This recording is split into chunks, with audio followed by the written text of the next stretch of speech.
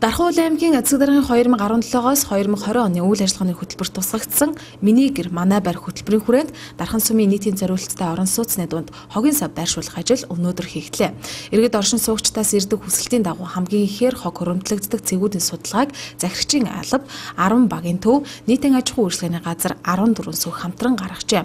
Энэ дагуу өнөөдөр 17 ширхэг хогийн савыг орон сууцны байруудын өмнөх талбайд байршуулсан байна. Хоггүй хотын төлөө хогийн савнда хогоо хийхийг дарханчууд та бүхэндээ захирагчийн албанаас уриалж байна. Хоггүй хотын төлөө хамтдаа.